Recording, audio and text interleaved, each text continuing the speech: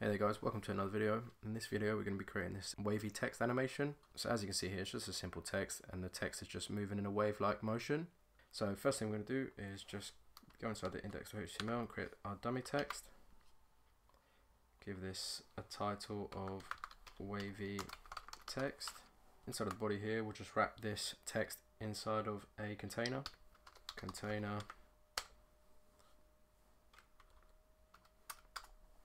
We're going to insert a h1 in here.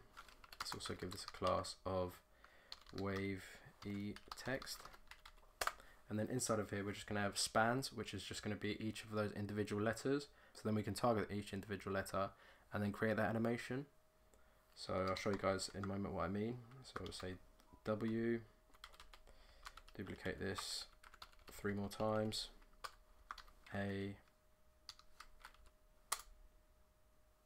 V, and then E, and that's all we're going to need for the HTML. Let's open this up with live server. So there's our text there. Let's first link our CSS. So it's got styles.css, save that, head into the style.css, and the first thing we're going to do is just center everything. So we'll grab the body, give this a height of 100 viewport heights, a margin of 0, give this a background color of, just give it black, save that. Let's now give the text some color, so we'll say white, there's the text, and then let's give this a font family of Arial, and then to center this we're just going to be using flex, so display flex, justify content center, align items to the center, save that, and that's all we're going to need for the body. Next we're going to target those in each individual letters, so those spans. So this has the class of wavy text, and then we want to target each individual span. The first thing we want to do is just set this to display inline block. This gives us some extra functionality like adding width and height to each individual letter, as well as font size. So we'll increase the font size to 4 rem, save that, so they're nice and bigger now, maybe a bit bigger actually, let's say 6, looking good. And then to create this animation we're going to need to use the animation property as well as using the nth child on each individual span, which will represent each individual letter, and then we'll use keyframes and the transform property to move each individual letter on the y-axis. So first things first, we'll grab the animation property, we'll call this wave, make this 2 seconds long, give it an ease in, out, and then make it infinite, save that.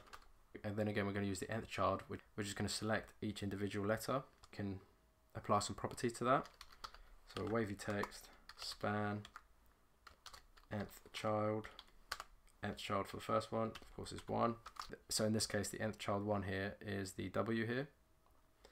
So we're just going to give this an animation delay of 0 seconds, so it's going to be the first one, and then we'll duplicate this 3 more times.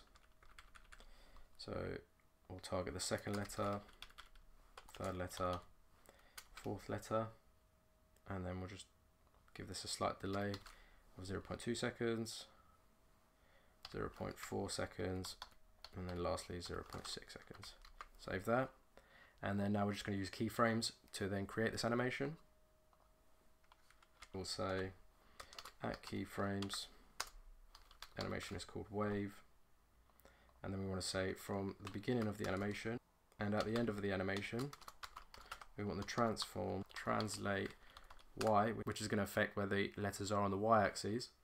Set that to 0, so again at the beginning and at the end we want these to be at 0, but then halfway through the animation, so leading up to the middle, we want to grab the transform property again and then say translate on the y-axis, say negative 20 pixels, which will push up each individual letter 20 pixels on the y-axis, giving it that wave effect.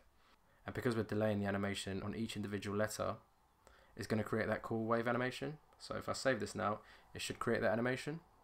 And as you can see now, the animation is working just like in the demo example. Each individual letter is moving in like a wave effect animation, and all we've done is just use the keyframes, the nth child, to target each individual letter and just use the animation property. So a pretty cool, simple animation and pretty easy to create. I hope you guys enjoyed the video, and I'll see you guys in the next one.